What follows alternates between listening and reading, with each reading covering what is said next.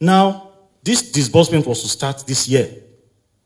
But some states, one or two states went to court to restrain. All that happened, and then the releases now started in October, just last month. What federal government did, though, was to keep the share of each state.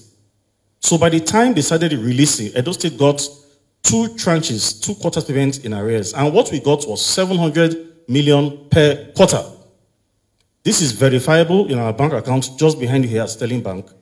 So we've received 3 quarterly releases so far. 700, 700, 700. That is what has come into the state coffers.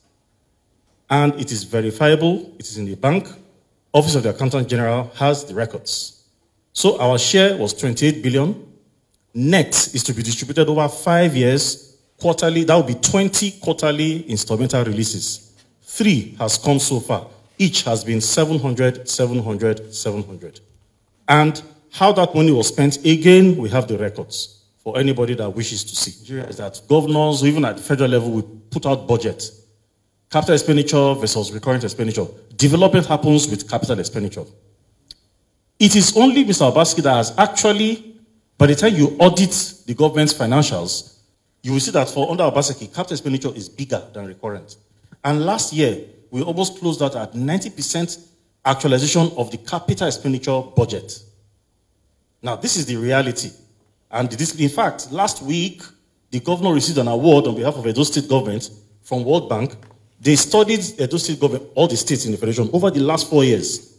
The program is called the States Fiscal Transparency, Accountability, and Sustainability Program.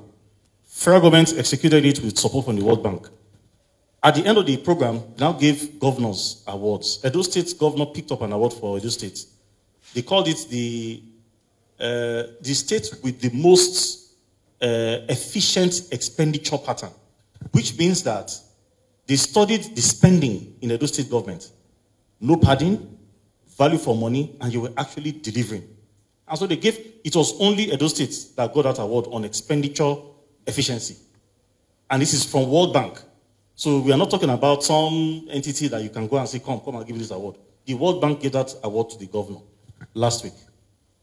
This state has judiciously used all the resources. We're not a rich state, but we are rich in human capital development, and we are rich in the sense that we have a lot of people who are able to manage our resources in such a way we get the major benefit from it.